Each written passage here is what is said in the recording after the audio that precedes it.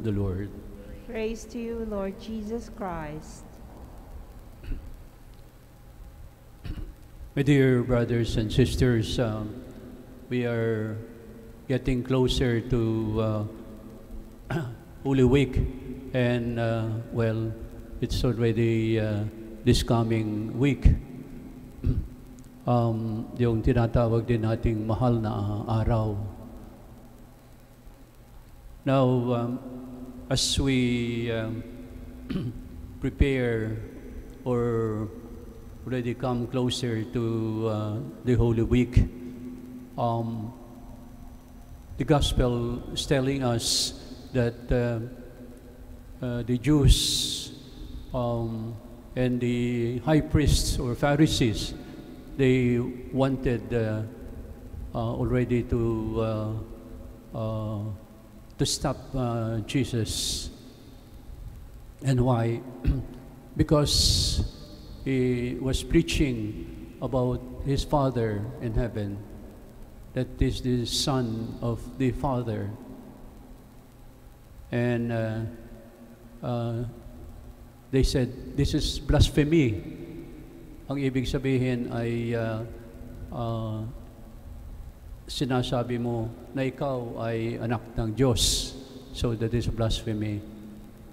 And our Lord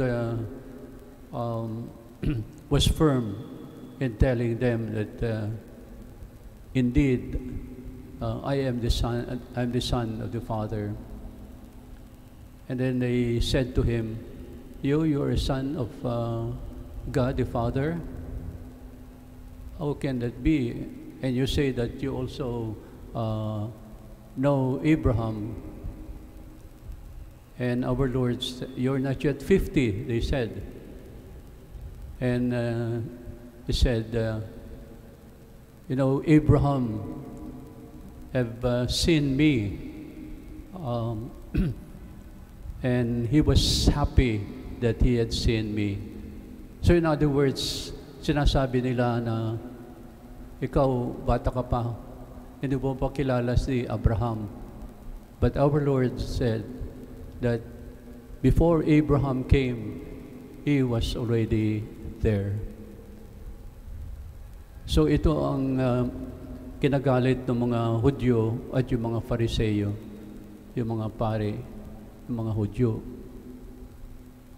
And they wanted to kill him because they claimed that he was lying, or he was making himself as the Son of God. Well, of course we know that later on, in these coming days, we will then commemorate the passion, the extreme sufferings of our Lord, and his crucifixion and his death. Dear brothers and sisters, dito po makikita natin kung ano rin ang ating pananampalataya sa ating Panginoong Jesucristo. Is He near to us, or do we follow His teachings? Alam niyo tayo mga Pilipino, hindi natin magagawa yung ginagawa ng mga Hudyo, lalong-lalo na yung mga hari nila at mga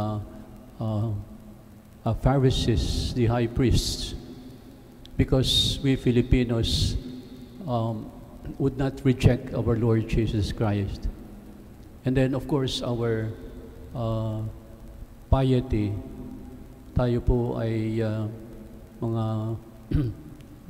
Catholic countries in Asia, at you know, we have our devotions, we attend Mass and novenas like now, and I'm very inspired by your coming to Mass, receiving Holy Communion, and having devotions. But maybe there is one thing that we should remember also, dear brothers and sisters, that these our devotions, our piety, our rituals, for example, during this Lent of fasting and abstaining, many still do that.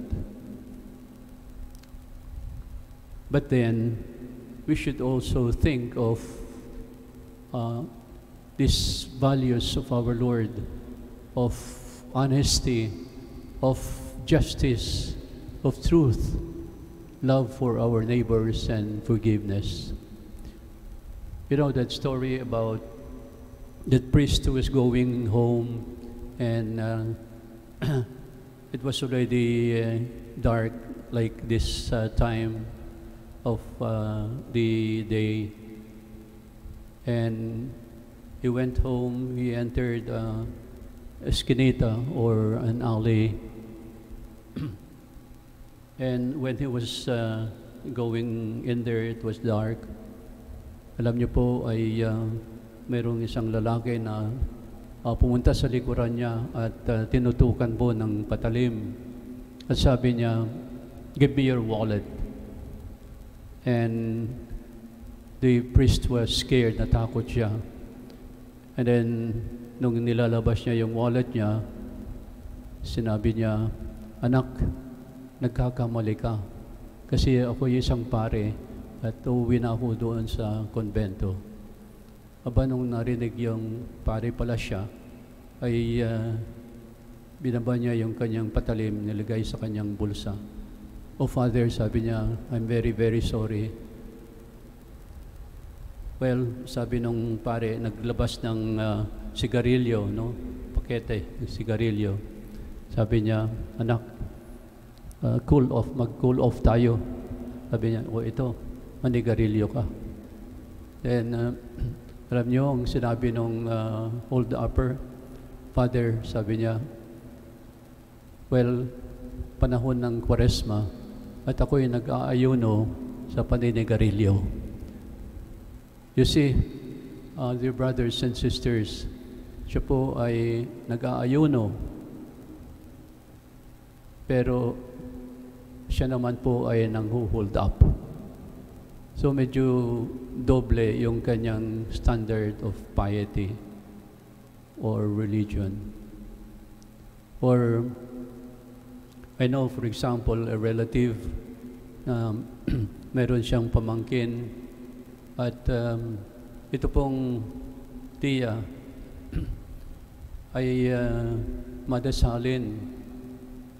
Araw-araw nagsisimba, araw-araw nangumunyon, at may mga devotions, at talaga namang very, very devout.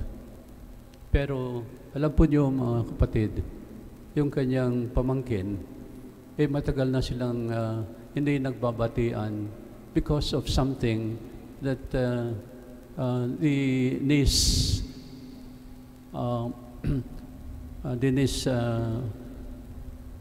somehow did not have a quarrel. At alam nyo, matagal na silang hindi uusap. At kung magkikita sila sa mga parties, mga kamag-anak, ay para bang nagdi-detour po yung isa para hindi niya makita yung kanyang tiya. So you see, this had been going on for a long time. Ngayon, well, the auntie, very religious, very devout. Nagno-novena, nag-rosaryo, nag-komunyon. But look, she cannot forgive the niece.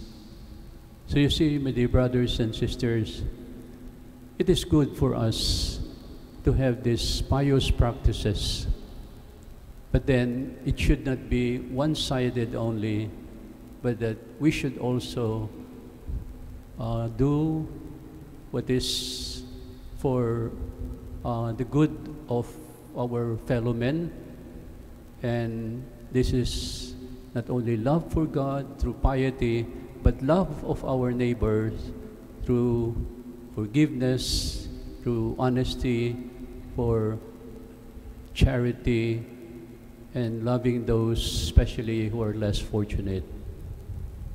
So sana po mga kapatid, ngayong magka-Kwaresma, ay isipin po natin ito na let us have a stronger faith and love in our Lord Jesus Christ. And this love of our Lord, we also translate that in our lives. Not only in our acts of piety, but also in doing the Christian values of honesty, of justice, forgiveness, and love for others, especially the less fortunate. Let's pray for this intention as we now think of what we can do also for the less fortunate in charity, and be honest in our relationships with our fellow men and with our relatives. Amen.